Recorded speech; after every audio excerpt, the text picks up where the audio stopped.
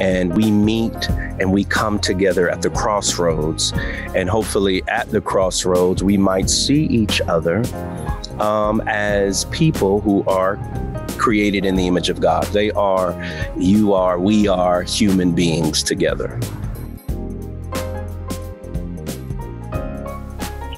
Hi, everybody. It's Linda Lorelle. Welcome to a new episode of our Voices Matter podcast. My guest today is the Reverend Dr. Luke Powery, Dean of the Duke University Chapel and Associate Professor of Homiletics at Duke Divinity School. We have a wide-ranging conversation that includes giving us all a little bit of hope in this chaotic, crazy time that we're living in. He offers a perspective not only from that of a theologian and someone who ministers to his congregation on a regular basis, but also as a Black man in America. He happens to be the first Black dean of the Duke University Chapel and the first Baptist dean of the Duke University Chapel.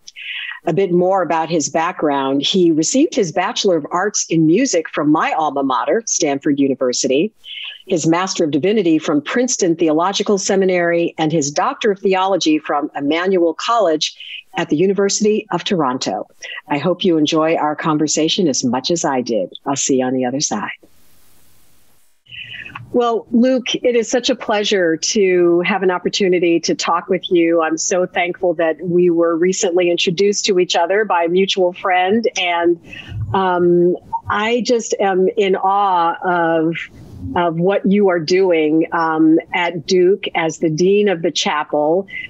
Give us just a little bit of an understanding of what your mission is as the Duke of the Chapel, and what is the message that you're trying to get out to people today?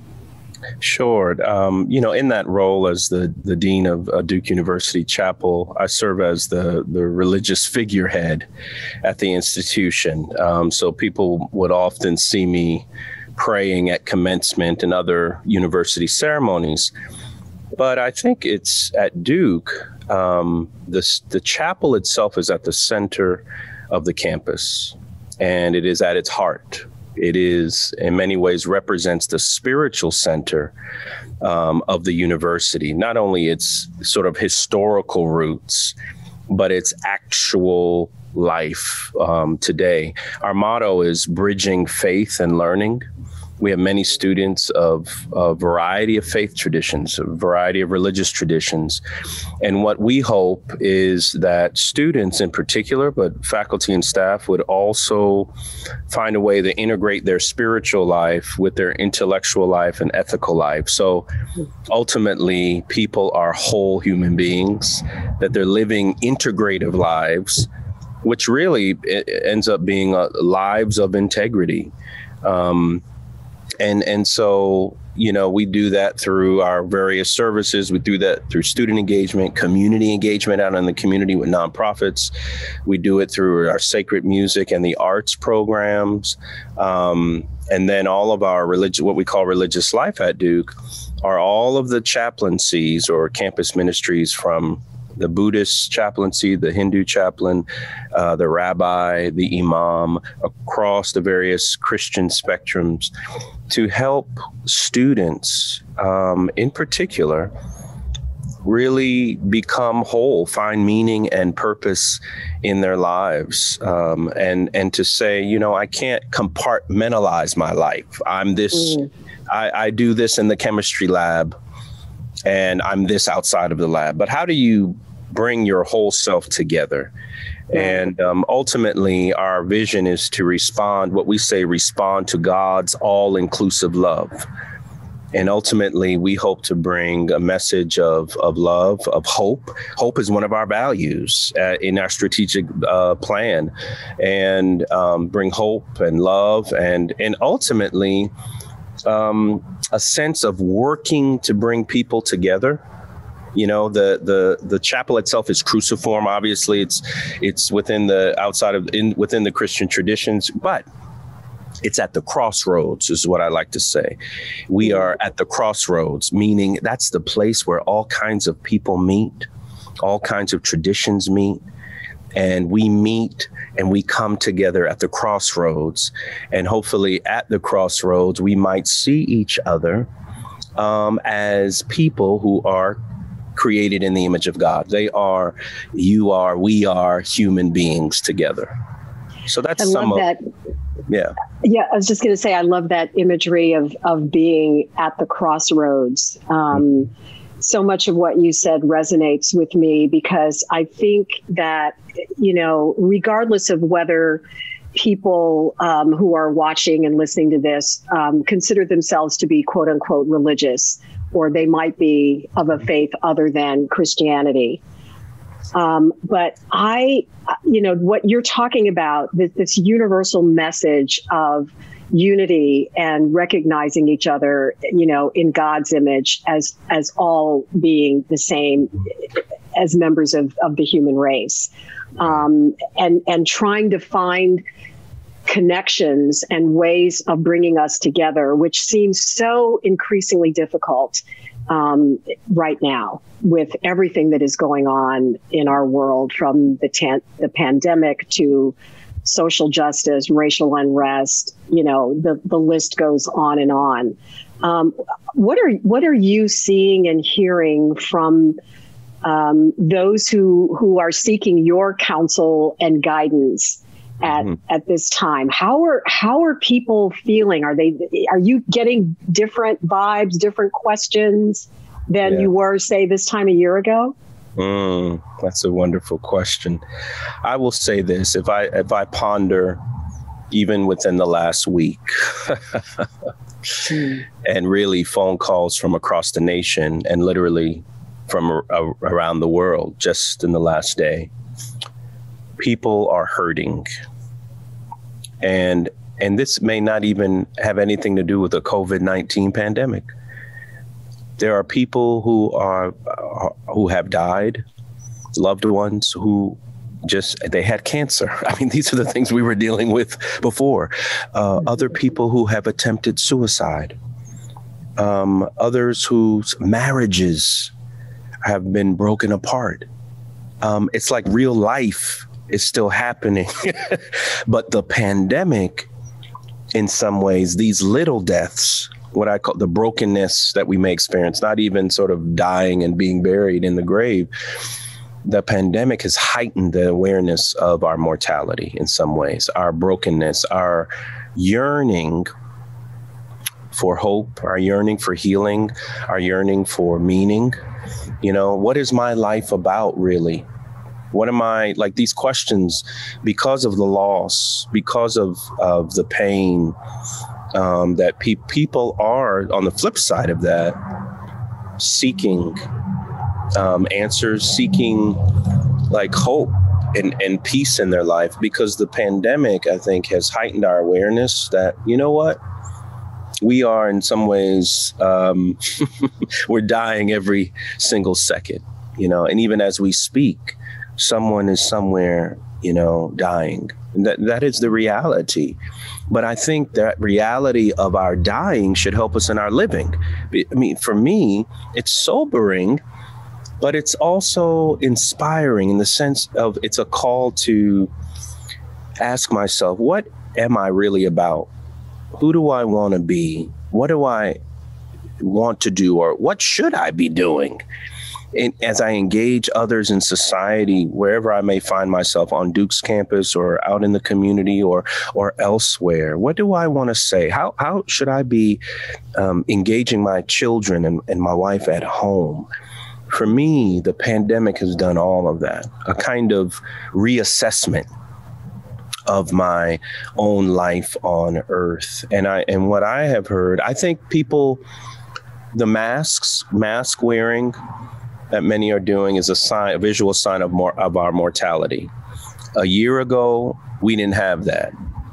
And I think there's a level of seriousness, perhaps, that I hear of people's sense that, what, I have this one life on earth, I'm mortal, and what do I want to do with it? How am I going to spend my time and my resources? That's what I hear. coming through stronger than a year ago. And for those who are hurting and, really struggling to just survive, what do you say to give them hope? How do you find the words? Because there's so many people right now that are literally hanging on by a thread, and they don't know what to do or how to feel that things are going to get better. Yeah. For me, that is a word that has come up much during this year, hope, in sense of people are looking for hope. And what I've discovered, or maybe I've been reminded of, is how deeply communal hope is. Ultimately, obviously, I'm an ordained minister, and I would say hope in God, like the psalmists, ultimately. But if I think about what generates hope in me, it often has to do, there's this deep sense of community. And what I mean by that is, if we think about music, I've turned to listening to music during this pandemic more and more. I have a music background, but in terms of listening to reggae or listening to gospel music or other genres, even jazz, music is something that is often outside of us, right? These are other musicians. They're the community of people from a different part of the world or from our town, but it's outside of me, and their sounds and their instrumentation inspires me in some way. Or if I think about what I think of as the book of nature, creation, trees, the birds singing, again, it's outside of me, right? It's a deep sense of community. Or if it's something I read in a poem, one of James Baldwin's poems, or Howard Thurman's The Growing Edge poem. Again, it's someone else who's inspiring me or generating a sense of hope. My family, relationships, our families, our friends, our colleagues, that are there to encourage us. Again, it's someone outside of us. So for me, I've come to this deep awareness again of how much hope is generated outside of me or from the community. I call it the community of creation. And so for people, I also help remind others, not only the deep communal sense, but I would say, it's like Pauli Murray, who was from Durham. The first, I believe she was the first African-American woman Episcopal priest, a civil rights lawyer. Pauli Murray has this wonderful quote in a poem, and she says, "Hope is a song in a weary throat." Or J. Alfred Smith, who was the retired pastor from Allen Temple Baptist Church in Oakland. He has in a sermon, he says, "Hope is a tiny sprout growing in cracked concrete." Like the imagery of the weary throat, the imagery of the cracked concrete tells me that hope does not delete our hardships and our hurts, but hope rises out from the weary throat, from the cracked concrete, from the valley of dry bones, from the ashes of despair. We can say it in so many ways, and that hope, and in those two phrases, think about how small hope is. The tiny sprout growing in cracked concrete, like the vast suffering that we see, the devastation of all of the deaths from COVID-19 is huge. It may even be bigger than the hope we sense and feel. But there are tiny sprouts growing all around us, right? The birds are still singing. Leaves may be falling off now because it's the fall, but they will grow again. And so for me, it's this beautiful understanding that hope, if I take St. Augustine from the Confessions, who says, after his mother died, because he didn't want to cry and weep for her death because she was a woman of faith. But on the next day, after he buried her, he said that his tears flowed so freely that on that they formed a pillow. and on them his heart rested. And I think in so many ways, the tears that have flow, the trail of tears historically, the tears from Lift Every Voice and Sing, that hymn, we have come over a way that with tears has been watered, that there's a sense that the tears, it's on them, they form a pillow, and on them our hope rests. It's the foundation of our human existence. And there's something honest and truthful about the pain and the challenges that we've been enduring. But yet I remember the spirituals. And sometimes, if I think about what W.E.B. Du Bois did in The Souls of Black Folk, at the beginning of each chapter, he has an epigraph at the beginning of each chapter. It's just the melodic line of a spiritual. It's no words. And I think often, maybe that's all we have are the melodies, are the tunes, are the groans, are the sounds, but that we still sound something is a sign of hope. The whole idea of feeling the pain and allowing the tears to flow is, if I'm understanding what you're saying correctly, and I think it's what I believe too, that you have to confront the pain. You have to experience it and allow it to do what it does, to feel whatever it is you're feeling. If you hold the tears in as opposed to allowing them to flow, it's so much more difficult to get to the point where you actually have hope. Am I right? I believe so. Yeah. The tears, I mean, there are people who have done research on this, a UCLA psychiatrist, I believe, about tears and the different kinds of tears and basically how it's healthy. Physiologically and emotionally. And I do think there is something, and what's interesting about tears, the Eastern church, even the ancient Eastern church world would talk about the gift of tears. And what I think I've discovered again is how the tears, I'll just take one little piece of literature from the prophet Jeremiah.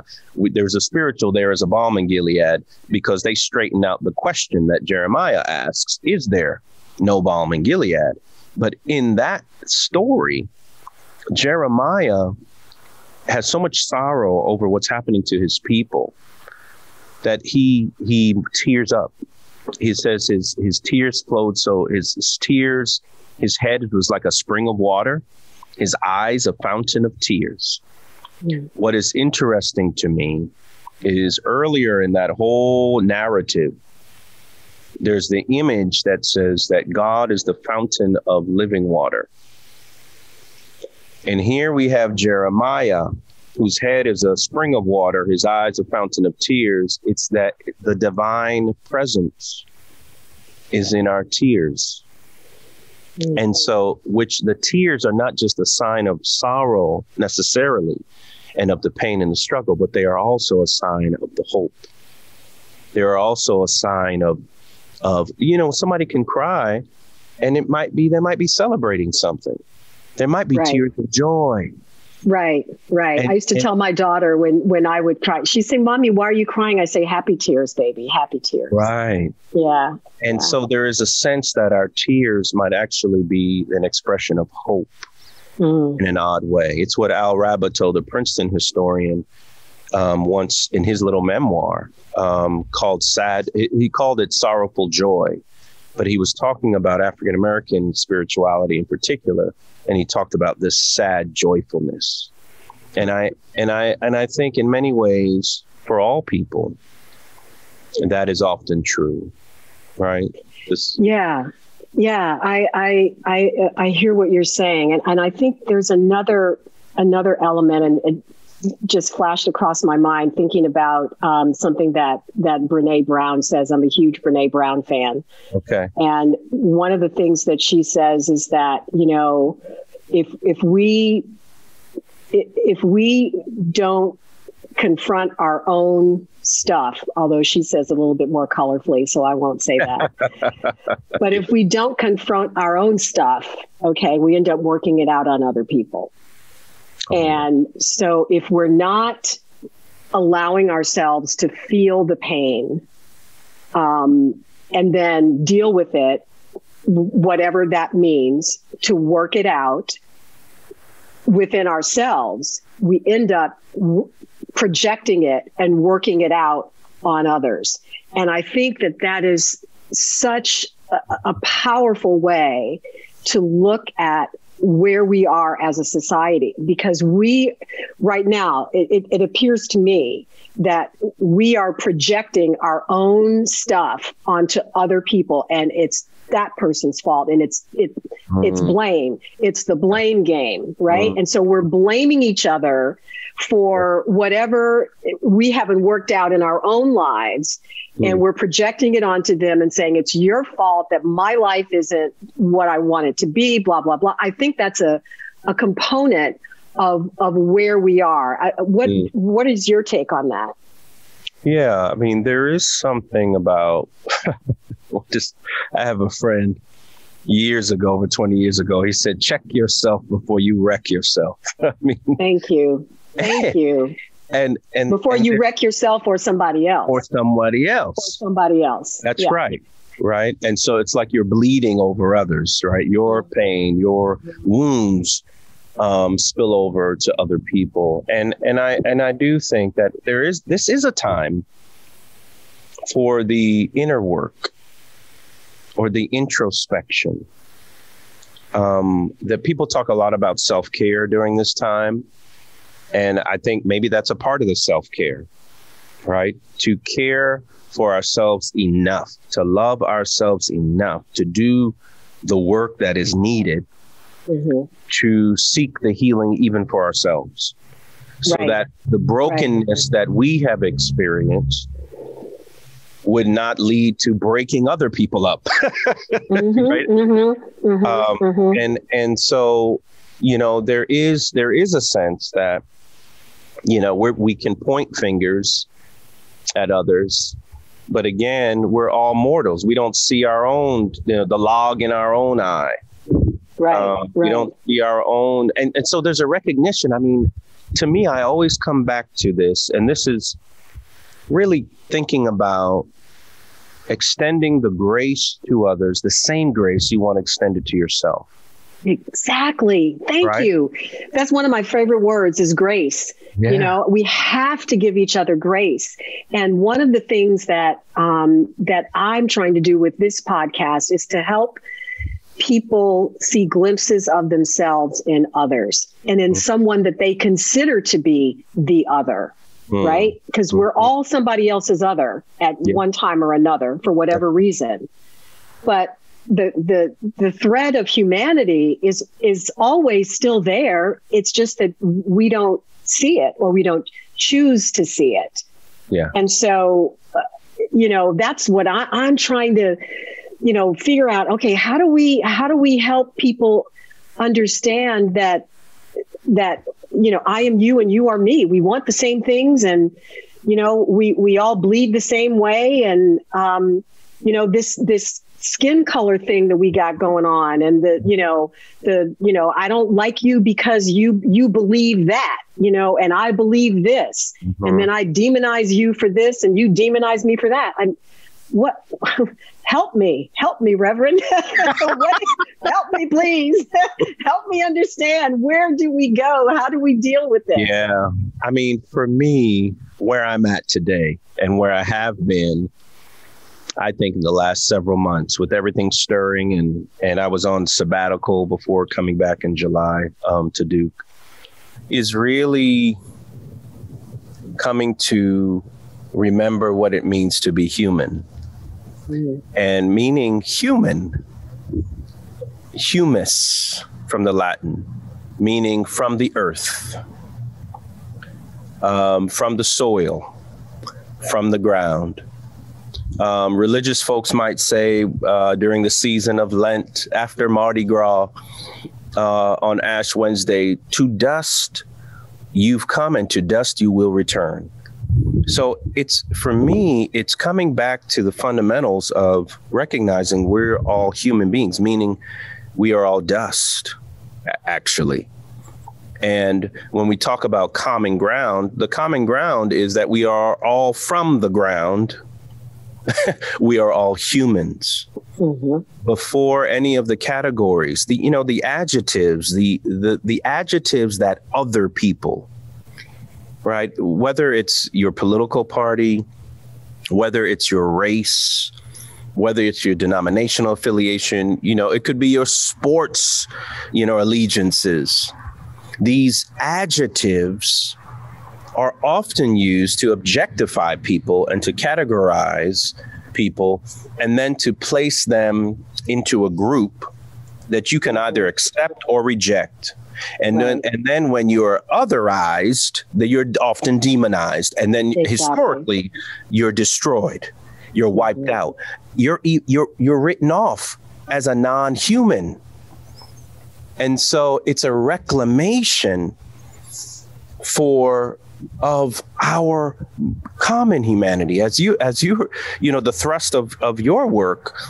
And often we miss that. It's often humans who are like me, who think like me, who look like me. Those are the people that I will accept, rather than those who actually might give me a larger sense of what it means to be human, or what it means to be a child of God, that somehow we see the beauty of God in our collective humanity. And when certain people are taken off the human, are seen as are dehumanized, we don't have the fullest sense of beauty. Exactly. Okay. So here's, I want to pick up on that, because I want to talk about race. So you are the first Black dean of the Duke University Chapel, correct? Yes. Okay. I just want to make sure. Okay. First Black and First Baptist. First Black and First Baptist. Okay. So I was reading a post on LinkedIn the other day, and someone had posted something about a Black woman who had been elevated to, I don't even remember now exactly what the title was, but she was the first Black woman to be in this role. And one of the comments from, I assume it was a white gentleman, who said, well, her accomplishments are her accomplishments. So why does it have to be the first Black? And then, okay. And so then the Black people who were part of this conversation were trying to explain to him why it's important to acknowledge when someone who previously, or when a race or a group of people who have not previously achieved a certain level of success for whatever reason, but especially for reasons of race, it's a big deal. Yeah. And so that's why when you talk about being the first,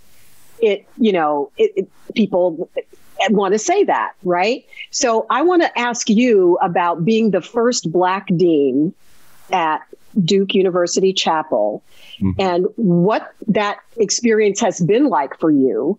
You've been there for 6 years now, and whether you have seen a difference in how you were first accepted and treated 6 years ago when you were brand spanking new versus now 6 years later. And then I got a whole bunch of follow-up questions after that. Yeah. So. Yeah. And I've been there 8 years, actually. 8 years. I'm sorry. I said no. That's fine. Why I want to correct me. Okay. It feels like 6, but but it's been 8 years. There's so much to be. I bet. And I'm actually writing, and some of my writing that I'm working on, I'm kind of weaving in some stories and different episodes, because a lot has happened at Duke during my 8 years here that are related to race. I mean, the Robert E. Lee statue was removed from the front of the chapel. A noose was hung in a few years ago, when President Broadhead was still there. It was this place was going crazy. Mm-hmm. Other incidents that have occurred, a lot circling around race. And so I had come in thinking, look, I've been at these institutions like Duke and Princeton Seminary and that kind of University of Toronto. And it's like, I'm coming in, and I had to remind people sometimes because of so much of the first language. I am human. I am a human dean of the chapel. That's right. Thank you. So there's that, because what happens is I'm racialized when somebody, if that's all I'm getting, he's the black dean in the chapel, or the first black, all of it, I'm racialized, which for some will dehumanize me. Or with the stereotypes, it makes, well, he's only going to dive into black literature or, black stuff, interests, these kinds of things that happen all over and in the academy, most certainly. But at the same time, so exactly to what you pointed out, I have lived it in the sense, I get it. I had someone, when I first got here, literally first couple of days, leaving the chapel, going to the parking lot, someone jumped out of their car, African-American woman, says, "You don't know me, Dean Powery, but you don't know what this means, that you are here." This is somebody from the black community in Durham, grew up in Durham. All of her degrees are at Duke. And I don't think I had the sense of all of that, but I had different people say to me, this is amazing. They could, that for that building and all of that history, because of the history. But what I realized is I understand it, but it's also, look, I'm Luke, but there's a responsibility that comes with it. Right. Because this is not even about me. This is about the larger story. I put it this way. It's the larger story God is writing. And to the point, people can say, wow, in the sense of, look, people that were oppressed and dehumanized, right? Now a leader is placed at the center, the spiritual center of this major research university. For folks who have the long view, it can be seen as amazing. But the question becomes, what do I do with the resources we have? How do we leverage the resources, right, for the common good? And it's not about me in the end, right? It's basically, how do I serve? With any kind of power, deemed power, what do I do with it? How do I wield it? But I think at first there was to your question, a lot of questions. First Black, but also First Baptist. So that brings a lot of baggage in the South, and all over, because there's all kinds of Baptists. Let's be honest. So I'm ordained with the Progressive National Baptist from a church in New Jersey, which is the denomination that Gardner Taylor and Martin Luther King Jr. really spearheaded and spun off from National Baptist Convention, because there was disagreements around how the civil rights movement was to be handled and all of that. So I think early on, and being in the South, which matters, I mean, there was just, a level of trust had to come over time. But there were questions about, what is he doing in the pulpit? Why is he singing? Why is he doing this with words? And, a lot of that was a new cross-cultural experience for many. Let's call it that, because people had not been exposed to certain kinds of preaching, certain ecclesial traditions. And so for me, it could have felt in some ways like an interrogation, a cultural interrogation, a hyper interrogation even, which sometimes happens of Blackness, let's be honest, in our institutions of higher learning. But I took that, grace is a good word, because it was grace that allowed me to recognize, it was the support, to be honest, that people from the Durham community that I wouldn't even see on a Sunday morning, but they were cheering me on. I knew I would see them and they'd say, "I'm praying for you. We're proud of you." And then, of course, my wife would, say, keep me in line. But there was a sense that this is not even about me. Right. That's what has helped me stay here now. And I'm really here now. And what I mean is, with any leader and organization and people, it takes time to build trust. It takes time to understand one another's voices.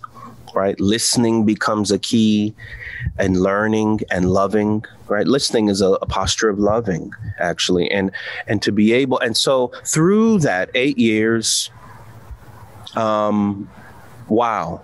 I mean, so much has transpired. I've learned so much. I've grown so much. And I would say there's a greater understanding and there's an alignment with how the university, somebody can look now and say, wow, the university is going in these directions, which has, been a gradual. Powery's here now. And there's a real alignment with some of our values at the chapel under my leadership and where the university's going. And so that's a good word. Things have come into alignment. Yeah. At this moment. So you talked about where the university is now and the direction that it's moving in. Talk a little bit about the Anti-Racism Institute and the effort that's happening on campus. Sure. President Price, in the wake of the death of George Floyd, President Vincent Price, president of Duke, put out a statement. Presidents normally put out statements at these kinds of national atrocities. And in this statement, it was either the first one or the second one, he made a commitment. He put it in writing about Duke becoming an anti-racist institution. And that's across the board in curriculum, thinking about faculty, thinking about processes, systems across every unit, across every school. And what has transpired from that is there's a website, where it's supposed to keep track. It's going to put out what each school or unit says they're going to do, and then have some accountability. I mean, those of us who report to him have now been asked in our fiscal year priorities for our organizations to include anti-racist priorities, anti-racism and equity priorities, because it's about accountability.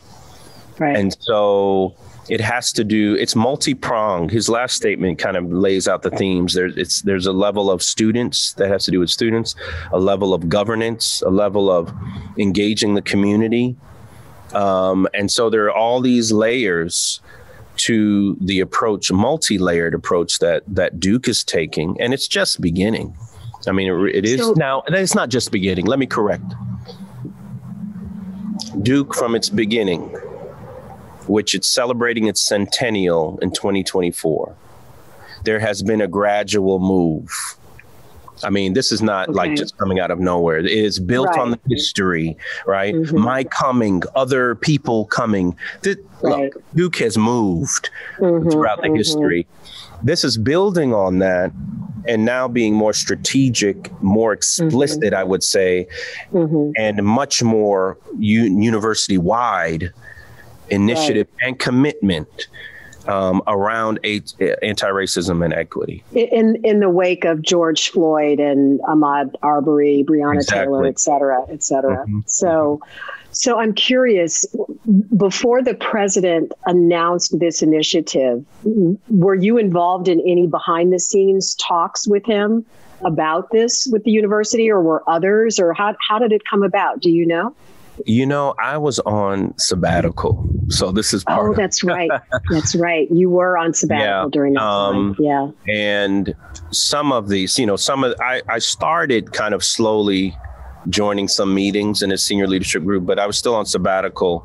And so that would have been with his executive leadership, I'm sure, that and some of his communications team. But it's clear that these deaths were the impetus. But once again, I think the COVID-19 pandemic brought us... heightens everything. Yeah.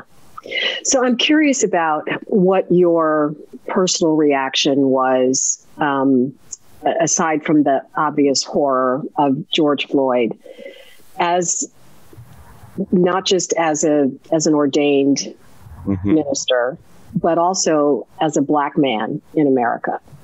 Because when you are driving down the street anywhere in America with your Black skin, nobody, knows your Stanford education, your, all the degrees and who you are, what you do, that you're an upstanding, nationally recognized leader in this country.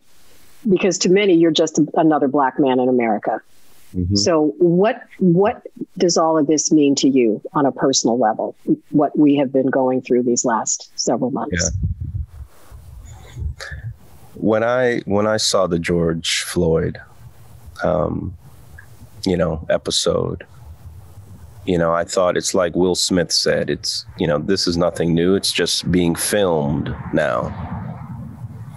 So that reality came, it's like, it's another one. And to be honest, the George Floyd episode, I didn't have any words. The funny thing is, I started writing poetry for the first time.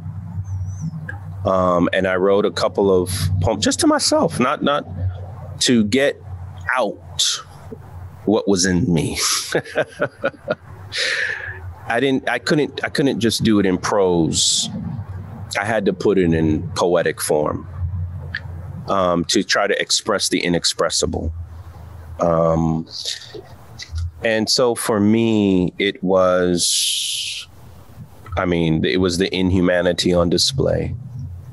I think it's part of what's driving me towards the human, this move toward the human, because I did have people reach out to me, like text me from different friends or colleagues from across the country and post George Floyd. And I can understand that in a certain way, but why are you texting me now?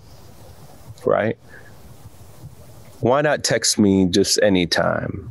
And I should be texting you too, because a human being died unjustly, not just because he was a Black man, a human man died. And so that's why I turned to poetry. I had so many things that I felt like I just needed to get out on the page. Is there something that you could share with us that you would be willing to share, or that you have off the top of your I don't have it off the top of my head. You don't have the top of your head? But I have one that I believe they said George Floyd, and that's just one that comes to mind, that he was, there was something about 8 minutes and 46 seconds was the time of, what was that exactly? That was the amount of time. That was the length of time that the officer had his knee on George's neck. So I wrote a poem related to that, about I can't breathe.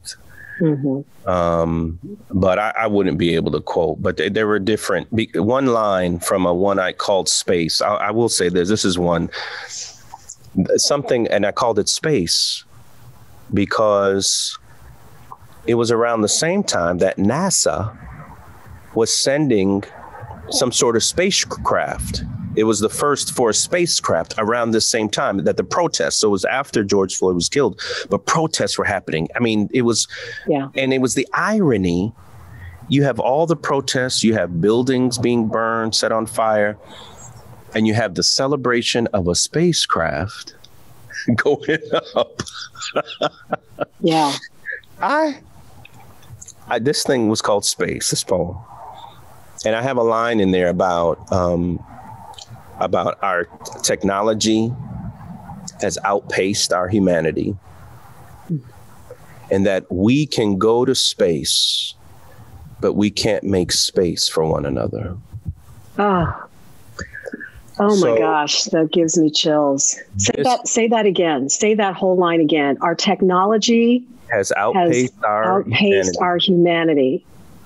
And we can go to space, but can't make space for one another. For each other. Oh, yeah. God.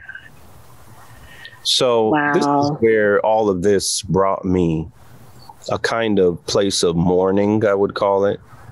And not even thinking about myself. I mean, just the collective reality of what is the United States, of America, which is really the divided states, so divided, it's in splinters, which maybe has been the case.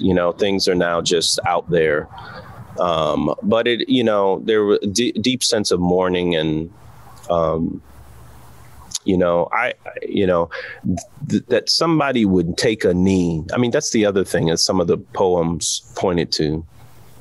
Take a knee on a man's neck, and then all of the talk about taking a knee related to the flag. Exactly. And then other people take a knee to pray, like just this whole idea of why do we kneel? There's just, so it called forth so many things from me in a poetic way, but a kind of sadness and melancholy about the realities of that we're still here in 2020. And I would say, talking about being here, there's one story of early on. I have it in a chapter of a book that should be coming out hopefully in the next year or so, but of a man, what you said with all the pedigrees. This is the other piece. A man I went to have lunch with who was very senior. I mean, maybe in his 90s or 80s and in a wheelchair. And this was early on.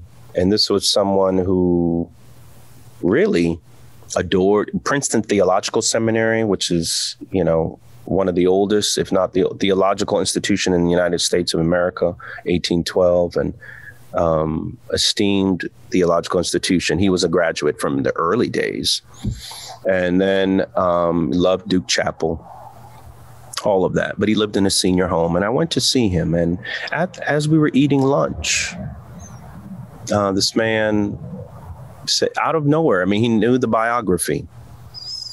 He said, "Do you think you would get into Stanford today? Or do you think, the first question was, do you think you got into Stanford because of your color?" Then I'm eating. I did not say anything. I couldn't believe it was, he says, "Do you think," then he asked, "What were your SAT scores?" Oh my God. And he said, he did not. Yes, he did. Yes, he did. What? Yes, he did. And then he said, and I didn't even answer him, but he said, "Oh, you probably wouldn't get in today." So for me, here I was, for some who prize this pulpit and this university chapel for whatever reason, right? For some, it is the apex of whatever their hopes and dreams are. You come, it doesn't matter. This is the other piece. People can say, a certain generation, because he was much older, and I don't buy that. I think young people, younger generations, you're always suspect. You're often suspect. Let's put it that way. Often, regardless of the pedigree, but you're suspect because of the color of your skin. Exactly. And I think that was a sobering experience and reminder that no matter what you may do, and no matter who you may be, those kinds of things will happen, So I think such an important story to share. I mean, oh my gosh. I was saying something very similar to this, relating an incident and just saying, in the eyes of some people, because of the color of my skin, I'm always going to be, and I'm going to use the word, a nigger, because I've been called it before. Mm-hmm. Even in my role as a news anchor. So what? You know, I mean, a skinhead started writing me these very defamatory, threatening letters. And I had FBI, you know, a whole bunch of, you know, escorts and stuff for months because this person was threatening me just because I'm Black. You know, it doesn't matter that I went to Stanford. It doesn't matter that I, you know, have a master's degree from Mizzou. It doesn't matter that I have worked my you-know-what off to get where I am. It doesn't matter that I've done everything that society says I'm supposed to do, right? To be accepted and successful and blah, blah, blah, blah, blah, blah, blah. And you do all of that and still it's not enough. That's right. So what are we supposed to do? So I have to ask you, how did you respond? What did you say? No, you know, I didn't say a thing. You said nothing. Because I didn't have anything to say. I just wanted that lunch to be over. And we were there because I could not believe it. The irony is, I basically was doing a pastoral visit. I was doing him a favor because someone asked me, because of the connections with Princeton Seminary and Duke, and you know, okay, I'll go visit him. Why not? I mean, and for that to come was really a sobering experience and a reminder, you know. But I don't, you know. I will not. It's what Bob Marley says. Emancipate yourself from mental slavery. None but ourselves can free our minds. And I think that's how I live. I'm going to do what I sense, you know, God's calling is, and I'm going to be who God wants me to be. And I'm just going to do my work and do the best work that I can through many dangers, toils, and snares. We're talking about grace. That's how I, you know, through it all, Andre Crouch, through it all, through it all, you know, and I think that's through it all. The reality. When I think about the spirituals and my work on the spirituals, I get inspired because I think about what the ancestors went through. And yet those songs, those pearls of wisdom still are being sung all over the world, like to teach us, the unlettered, you know, the folks that untaught, unknown, unnamed, as James Weldon Johnson says, are still speaking and teaching. So I get inspired by their sense of resiliency, perseverance, faith of those before me. And again, it's the communal hope. It's that long view to know that I'm not just here for Luke. I'm not here because of me. All of the folks that have come before me, that have paved the way, keep me, reminds me that I'm not alone. All of the cloud of witnesses, you know, that have surrounded me, that helps me wake up the next day, to move the next, you know, step forward on the next day when things like that happen. And because I know, again, it's not about me. It's about the larger narrative that God is writing for ultimately the redemption of the world. And I'm inspired by that. And that's why I press forward. And maybe I'm just a kind of glass half full kind of guy and not glass half empty, in the sense of even the anti-racism language, or it tells you what you're against. Right. And then you are being defined in your energy within the rubric of racism, or even within the rubric of race, which is a social construct. I'm more about, OK, what you're against, but I want to know, what are you for? What are you for? And that's where I'm leaning. I'm leaning towards what am I for? And I'm going to go ahead and write it, sing it, preach it, do it, work it. I am right there with you. I am right there with you. Absolutely. Oh my gosh. I could have a conversation with you every day, all day. My goodness.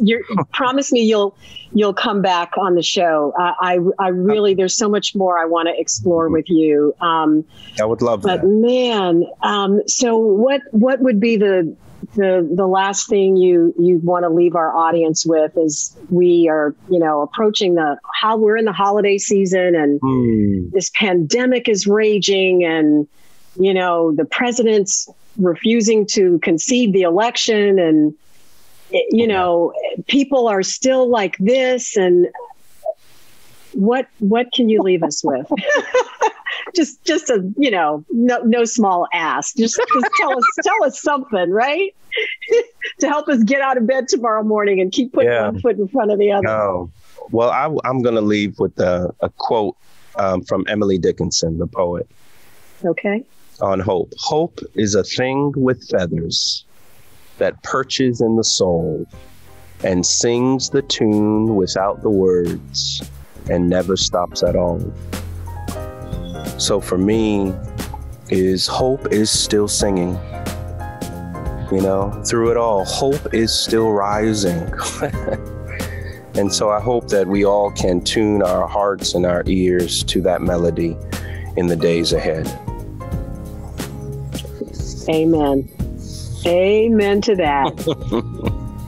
Reverend Luke Powery, thank you so very much for this just wonderful, enlightening, inspiring conversation. I so appreciate you taking the time, and I look forward to continuing this conversation for sure. Thank you so much for having me, and it's great to be with you. Thank you so much. You be well, okay? Okay. Thank you so much.